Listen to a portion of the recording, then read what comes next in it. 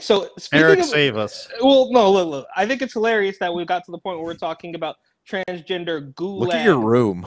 Inmates. Yeah, that's his bedroom, Ben. Oh yeah, you like the propaganda graveyard back here? He's actually just sitting on his bed. That's what your position is here. Oh my God!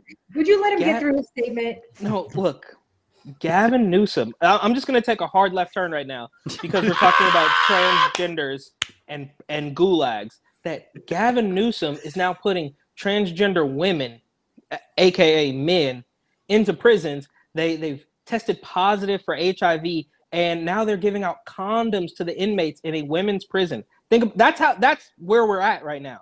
Is that they're welcome to Canada, Eric.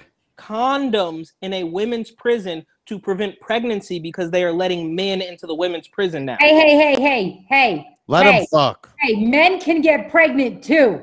Okay, that's true. Cut it out with that transphobic talk. But you know what's also weird about this is that there's been 300 men who have requested to go to women's prison, and not one woman has requested to go to the men's prison.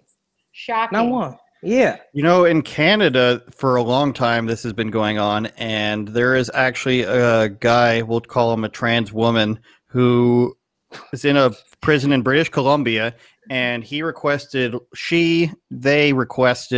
because Twitter, you're not allowed to, misgender people.